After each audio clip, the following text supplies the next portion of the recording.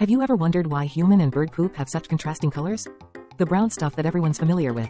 But have you ever wondered why it's brown? Well, let's find out. So the secret is in a pigment called bilirubin. When our liver breaks down red blood cells, it produces this pigment, giving our poop that classic earthy color. And let's not forget about bile, a digestive fluid that joins the color party and adds its own touch to the mix. Now, let's take flight into the world of bird droppings, which are quite the opposite of our poop. Why do they look so white? One remarkable aspect of bird digestion is their propensity to promptly eliminate waste upon receiving a signal.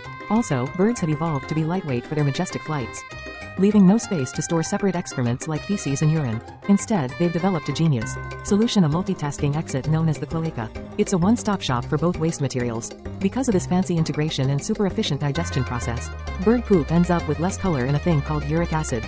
Uric acid is naturally white and gives those droppings their fresh, clean appearance. That's the reason I'm Everything Studio. Likes and subscriptions help you gather other useless information.